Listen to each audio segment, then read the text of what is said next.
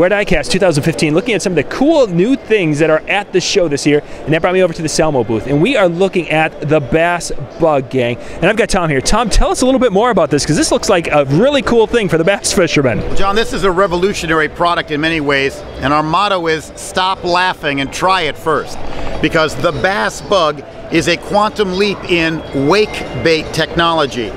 There are two things in wake baits that have always been a problem. Castability, because it has to be a relatively light lure to stay on the surface, and two, speed. And the bass bug blows those entire issues out of the water. The bass bug's design, and inside of this bait, I don't know if you can hear it, there you go. You can hear it. Yeah, you can hear it. It is a counterbalance weight system for extremely long casting. And there's also two rattle chambers in it, so it rattles like crazy coming through the water.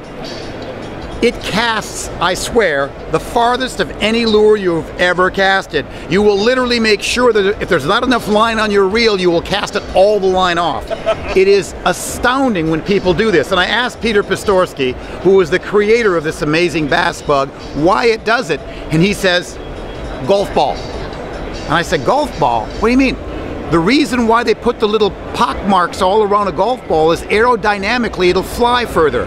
And that's what the bass bug actually does. It has an irregular surface to it that allows no wind resistance. So it casts further than any lure you've ever seen before. And think about this. The big problem with wake baits is when you pull them shallow through the water, they blow out because they only run at slow speeds just below the surface. This bait was designed in Europe and built in Europe by European craftsmen to run just below the surface at nearly any speed. Fast, slow, stop, go, and the bait always runs true. This is the amazing bass bug from Salmo, and you'll be able to get it this spring, starting in 2016, from salmofishing.com. You want to make sure you check it out. Now, Tom, there's more colors than just that color, is that correct? Oh, yes. Here we have the snowball for the guys that fishing gin clear water. The pure white one is really great. We have the beetle pattern, looks just like an actual beetle bug coming through the water. Of course, the blue and chrome is a real favorite for the folks down south. It imitates not only like a bug or a little duckling even coming through the water. When you see it, it has some amazing video footage that we have on our website. You can actually see this thing coming through the water.